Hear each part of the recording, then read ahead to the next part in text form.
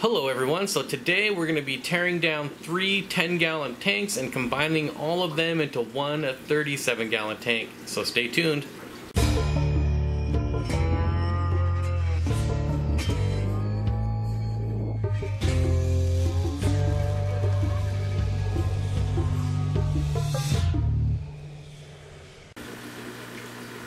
Alright, so here are the 3 tanks in question. The 3 tanks I will be removing. Starting from the left, we have Super Red Fry, Hunter and Red Point Fry. In the middle, we have Heterandria Formosa and Black Tiger Batis. And in the right, we have Longfin White Cloud Minnows. I'll be taking all 3 of these out of here and replacing it with a 37-gallon acrylic tank. Moving the Hunter and Red Points over to a 20-gallon. And then moving also all my Super Reds into that 37-gallon tank. So I'm going to get the pump connected and start emptying these tanks. Alright, just checking in with everyone. I want to show you this awesome piece of driftwood. Zoom out a bit. With a needle leaf Java fern just covering all of it. Looks like Sideshow Bob. But yeah, pretty neat piece here. See, we got some Super Red Fry in here. Obviously, right? I just said that. Kind of a little crowded down here in the corner. And my Hunter and Red Point Fry that I'll be moving over to the 20-gallon tank. Still draining this one. Alright, as you can see, got everything moved out. Lots of algae on this glass, of course. And I'm going to go grab the acrylic tank and see if it'll fit in here. Pretty sure it will. So here's the tank in question. Nothing fancy. I just have it out here because I will be painting the back black. Hopefully I have enough Plasti Dip. If you're curious on how to do this and some tips and tricks, I do have a video that I posted not too long ago, so go check that out. But I'm going to get back to work. And just like that, we are done. I'll give this about an hour or so to dry, and then bring it into the house and we'll take a look at it. Alright, so while I'm waiting for the other one to dry, I figured I'd grab another one and just set it in here to see how it would fit and how it would look. And I like it. I think it's going to look good. So I'm not going to be using the shop light that's currently mounted under there. I'll keep it mounted there, but I'll just unplug it and use just a 36-inch light on here just to save on power, because I don't need that 4-foot light for this little tank. So I'm going to go check on that other tank and see if it's dry. I'm pretty sure it's not, but there's nothing quite like watching paint dry. Alright, so try not to worry about the mess I've got going on here, but there she is. She's certainly not going to win any beauty pageants, but for 25 bucks, can't complain. I got the pair for $50, so yeah, no complaining. I will keep the crushed coral substrate. Should help with the Heterandria Formosa live bearers. The back turned out pretty nice, if you can get past all the nonsense on the front of the glass. And yeah, I could spend, you know, all day buffing and polishing, but in the end, it's a $25 tank. And it's just going to get tore down in a couple months anyway, so why bother? I'm going to get this thing filled with water and check back in with you a little later. Alright, so it's starting to look like a real tank. I put that big piece of wood with all the needle leaf Java fern in the back left. This piece of wood just hanging out over here. I got my sponge filters in there. Got a little more cleanup to do, but other than that, I think we're getting pretty close. So sit back and wait for the next update, which will be in 1 second. Alright, checking back in with everyone here. Got my Java moss moved over, and kind of a interesting story. I don't know if it's bad or good, but when I pulled this clump out, I found another long-fin green dragon pleco, a female. I have no idea where it came from. I don't remember having 4. I remember buying a trio, but I took 3 out yesterday, and I took another one out today. So yeah, and it's an adult. They're all adults, so it's not like it spawned in there and grew up, because I haven't had them that long for them to do that. So somewhere along the line I picked up an extra green dragon. I have no idea from where, but as you can see, I got my Super Reds put in here, the fry. I'll probably get the adults moved over tomorrow. Who am I kidding? Probably next weekend. And I decided I'm not going to sell any more fry, because if I want to build up this colony, I got to stop selling fry. So I'm going to let what I have now grow out, and then I should have a pretty big sized breeding colony of about 10, I think. But yeah, I don't know if that's a good thing or a bad thing that I have so many fish that I can't even keep track of them. I seriously have no idea where that fourth longfin green dragon came from. But I'm not complaining, I promise. I'm not going to complain about essentially a free longfin green dragon. But now as we look through my mess and what I'm dealing with now, here are all the longfin white cloud minnow and fry that I got to get out of here. And this is where that big clump of Java moss came from that had the extra longfin green dragon.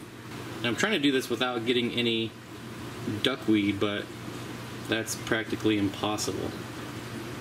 So I'm going to start working on these and I will check back in a little bit. Okay, so here we are the next day. See, everyone is doing swimmingly.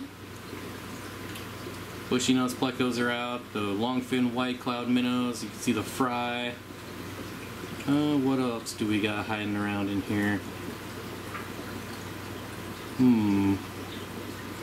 I don't see the Heterandria formosa. There's a black tiger batis, female, scooting around over there. Some more white cloud minnow fry. I'm sure they will take over this tank, but I'm okay with that. So for anyone who saw the last video about my freshwater Pom Pom crabs, I'm filming this at the same time. I'm setting this tank up and doing their tank, and kind of all at the same time. Somewhat of a continuation for Monday. I will be putting the 7 mystery species in this tank just to see how they do. Everything online, the few resources that I found, said that they are perfectly peaceful, so we shall find out. Alright, here they are. The remaining, looks like 1, 2, 3, 4, 5, 6, 7 mystery Pom Pom crabs. Although, to me, see if I can get it to focus. Now, to me, they look identical, but I'm certainly not an expert on these, so there might be small variations. So, I'm just going to keep them separate, just because. I'm going to get these guys moved over, so hang tight and I'll be right back. Alright, they're in the tank. So far so good. Remember, I told you that they do love to burrow, and here he is.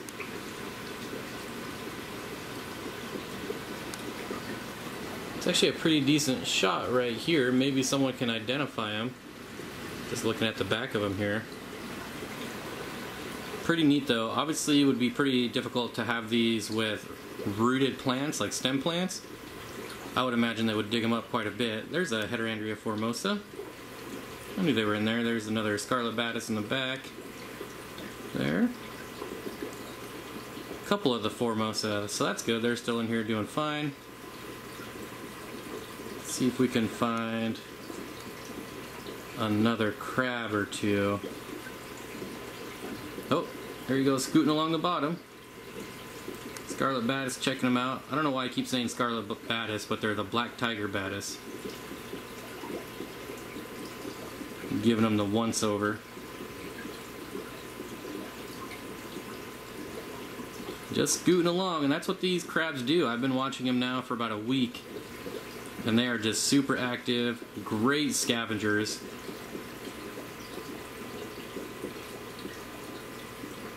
See if we can find another one somewhere.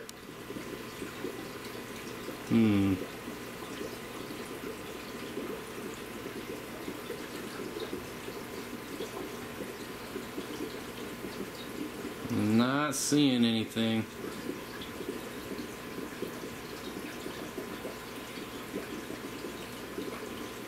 Super Red coming out there. Oh, a whole gang of them right there. Can't wait for these to grow out and really start pumping them out. So yeah, that pretty much puts this tank at a close. It's going to be a lot easier maintaining one large tank versus 3 10-gallons. So that'll help the maintenance time a little bit. So you got a few more on the back here. Oh, I guess that's just the top of the heater, but there was one scooting around back there. So that's going to bring it to an end on this tank. I'm pretty happy to go from 3 10-gallons to 1 37-gallon. minus a couple gallons for it not being filled up all the way. I did fill it up all the way and the bubbles splashed too much. There's too many holes drilled out in the back, on the top and back there. So just keep it about 1.5 inches below the water line, and I'm okay with that. For some reason it doesn't bother me on acrylic tanks because it doesn't have the border around it. Whereas on glass tanks, if the water level is below the trim, that really bugs me. So this has quickly become one of my favorite tanks to just sit and watch because there's so much going on. Although since I was just in there messing around, they're kind of skittish. Here we are, here comes a buddy hang out. Yoink, right over the top. Oh, no. Just gonna plop down right on top of you. See, they really don't care about anything else in the tank, which is nice, not even other crabs.